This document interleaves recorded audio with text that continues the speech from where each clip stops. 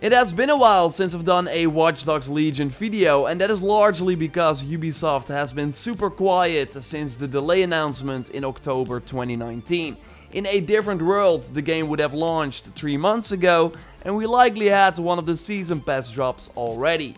But in this reality, they take the extra time and actually want to deliver a bigger game now at launch that should be way more appealing. In this video, I want to refresh your memory and talk about everything we know about Watch Dogs Legion so far, the recent news, release date indications, and when we can finally see some new gameplay for this game.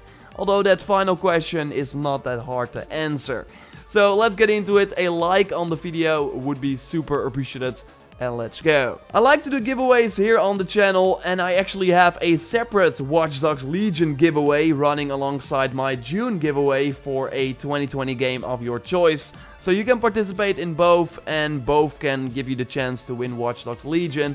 Just click the link in the pinned comment for a chance to win. You have to be a subscriber as well when you participate. And good luck. And yeah, it's not March 2020, but somewhere else this year is when this game is now planned. And it makes sense that they give the developers more time, because it sounds and looks very ambitious. Every character we see walk on the street is playable, and those characters will also have their own voice and behave different in the many cutscenes this game should have. I was told at E3 2019 that there should be 60 plus missions across the 5 different storylines that all have a different topic. Deep State was already highlighted in the menu. This is about the futuristic London, how that's deeply connected, and now the nation is spying on citizens of the city, something that has been brought to your attention by a whistleblower that you now have to meet for this mission. Another storyline will be about the private military who is taking control of the streets of London, as we saw multiple times in the trailers. One storyline will be about the crime family clan Kelly and how they came to power and what bad stuff they're doing right now. And they seem to be in charge of the bare knuckle arenas, and I really hope that this is also like a sort of wave-based combat encounter, like a fun activity that we can return to.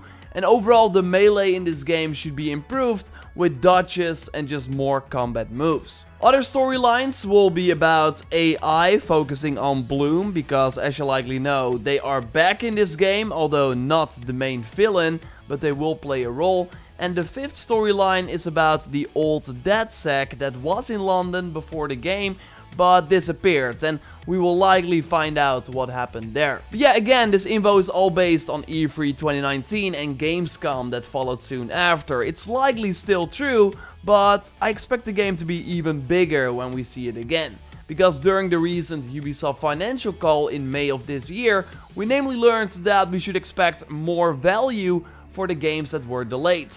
So for Gods and Monsters, Rainbow Six Quarantine, but also for Watch Dogs Legion. They showed the map briefly in a stream they did last year, but maybe this map will now be bigger thanks to the delay.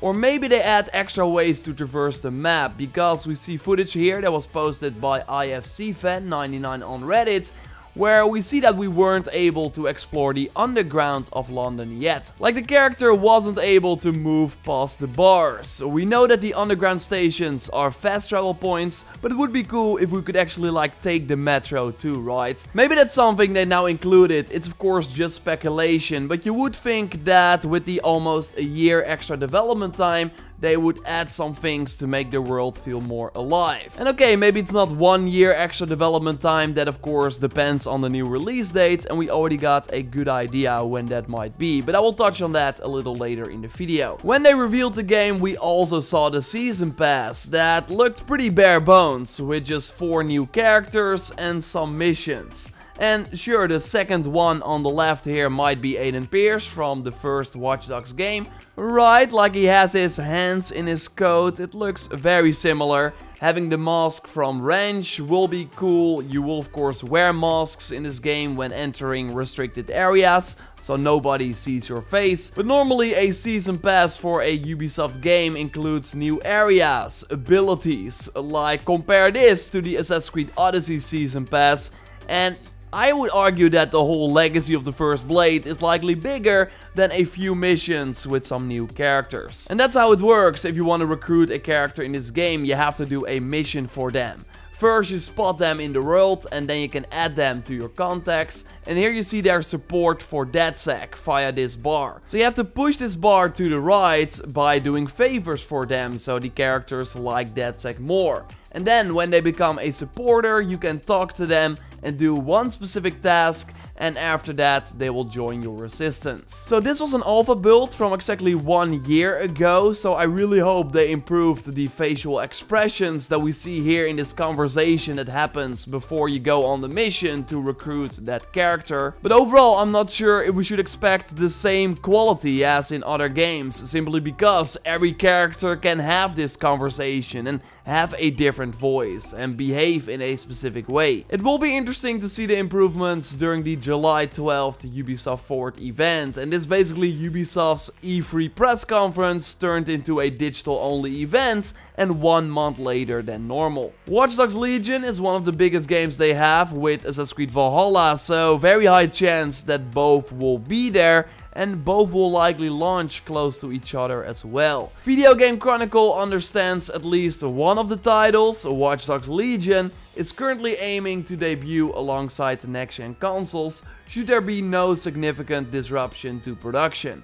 So when the PlayStation 5 and Xbox Series X release, likely in mid-November, Watch Dogs Legion will be there too. Assassin's Creed Valhalla will also be a launch game. The difference is though, according to this rumor, that Watch Dogs Legion will not be available beforehand, while Assassin's Creed Valhalla is likely planned for mid-October. So that is pretty big. We also got Jason Schreier from Kotaku confirming that Watch Dogs Legion is still launching at the end of this year if nothing changes, as we see in the image from Alien to Remedy on Reddit. And that seems to be the case, with Ubisoft stating that all games are still on track, but they could delay it if next-gen consoles slip to next year, something that is super unlikely at this point. So yes, Watch Dogs Legion has to stand on its own during the crowded holiday period with many launch games for the PS5 and Series X. Watch Dogs 2 did not do very well when it released in the holiday of 2016, but it has a huge tail, because it still ended up selling 10 million units,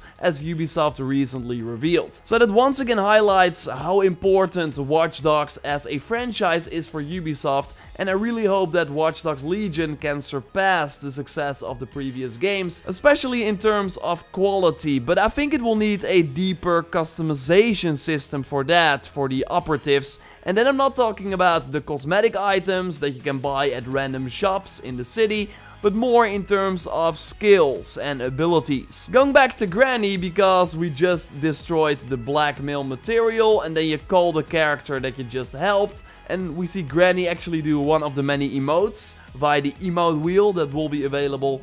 And then after that, the operative becomes available for you to recruit. And we see that he has a 40% grapple damage and minus 10% melee damage resistance. And these stats are actually super important, because apart from the look, this should be the reason why you want to recruit these characters in the first place. Here we see a character on the street with 40% extra melee damage, so it would be nice to recruit this person for the bare knuckle activity, you would think, right? Or this other guy, Dusty, who has the 25% automatic release from jail, because that is the thing, you can choose to surrender to the police when they got you, and then you will be thrown in jail for a period of time, and then you do not have access to that character for the time being. Do you choose to continue to fight though in those situations, then you can fight back or try to escape, but then the character might die and then you lose them for good, thanks to permadeath that is of course present. Here we see people protesting, and actually under the stats you see their current schedule, and yeah, indeed, they are protesting right now. This person has 40% SMG damage, but minus 15% max ammo,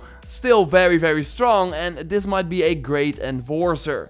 Because I think it will be smart to look at the stats and then base the class on that. After namely recruiting a character, you have to pick one of 3 classes. And the Enforcer is that gun blazing class that can also use heavy weapons and can throw a sticky mine that stuns enemies as a ability. And every class has one active ability. For the Infiltrator, it's the cloak that turns you invisible for nearby enemies by hacking their implants that every character in this world has. And the Hacker has spider drones that can help you like automatically, or you can control them yourself yourself as well to infiltrate areas. Then every 5 levels you can select a new perk for your operatives. Level 15 is the max, so you have 3 perks per character. And think of the perks as special bonuses, like tagging all nearby hostiles when using your cloak, or deploy an extra spider bot as the hacker. So then you have 2 with you instead of 1. Sounds pretty big, but will it be deep enough?